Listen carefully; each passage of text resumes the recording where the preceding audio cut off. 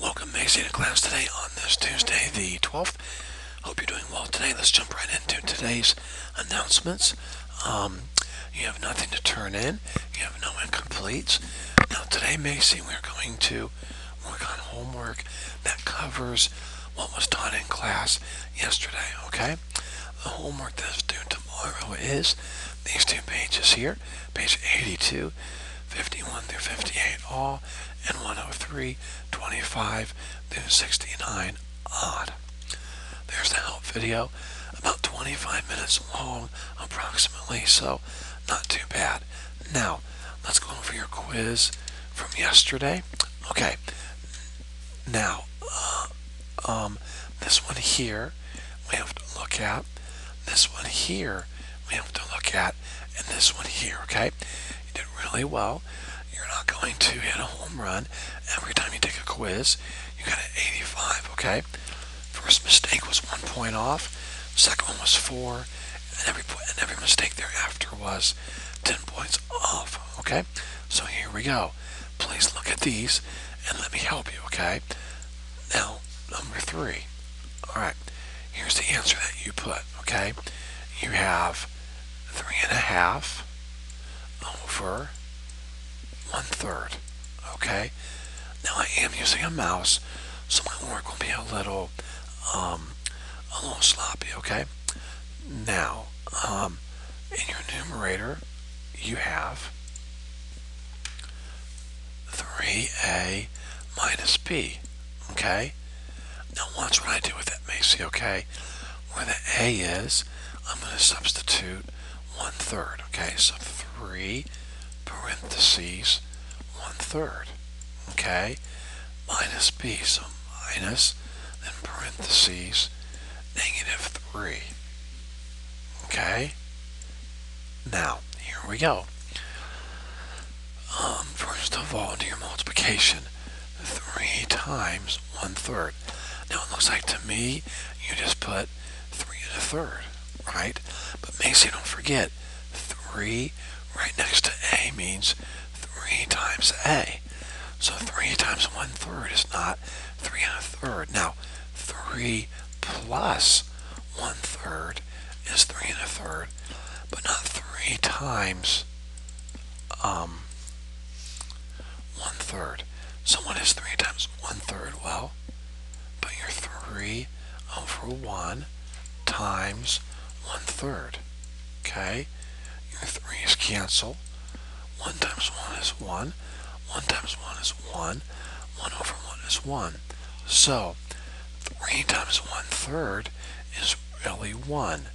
Now look at your 3 here, Macy. You have minus a -3. Okay? Minus a -3. Now, it looks like to me you put -3. Be careful. Watch your signs, Macy. It's minus b, and b is -3. Do you see that? Minus b, and b is -3. So -3 makes that a +3. So your numerator becomes 4. Now your denominator is a, and a is 1/3. So you have 4 over 1/3. Now, if you would have done all of this correct and left your answer like that, I still would have counted wrong, because you never want to have a fraction within a fraction, okay? Not your final answer. So 4 over 1/3, Macy, really means 4 divided by 1/3.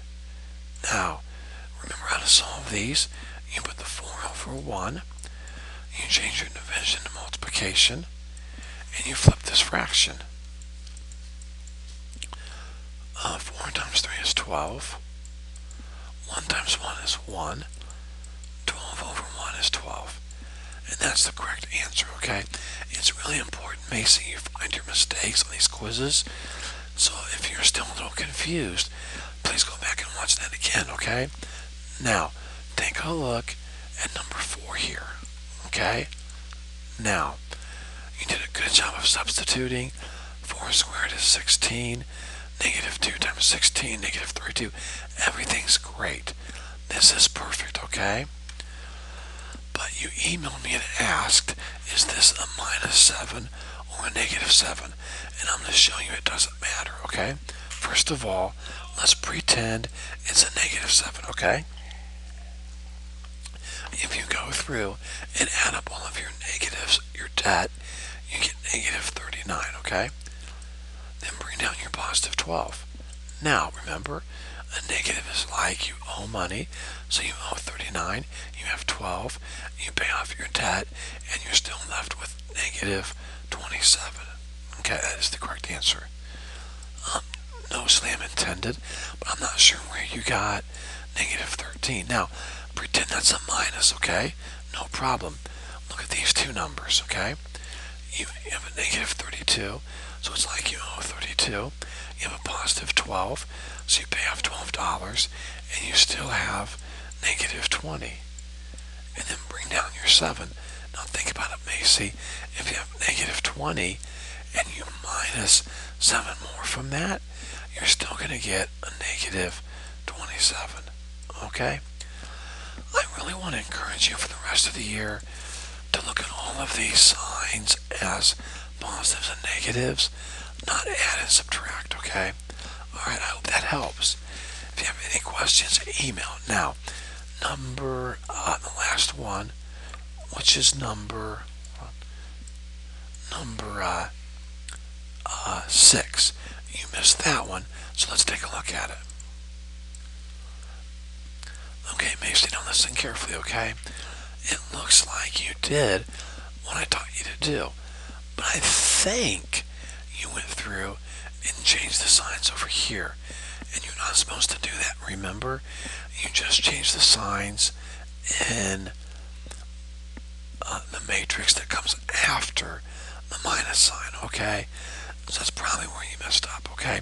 So this should stay positive, this should stay positive, this should stay negative, this should stay positive, this should stay positive, and this should stay positive. That's the original problem. Now, make this positive and change all of these, okay?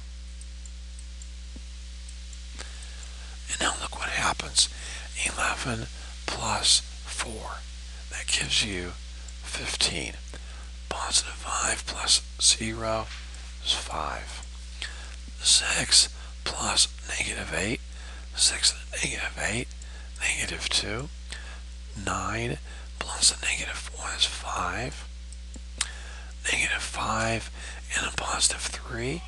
That's a -2. And then +2 and a -7. -5. Okay, so don't be discouraged. The only thing you did wrong in this problem here is you changed the signs in both matrices. By the way, that's a very normal, common mistake, but it's incorrect when you're subtracting matrices and you change the minus sign to a plus to a positive. You only change the signs of the numbers in the matrix to the right of the negative sign. Okay? And that's it, Macy. Have a great day. Please get to work on your homework. Contact me if you have any questions at all.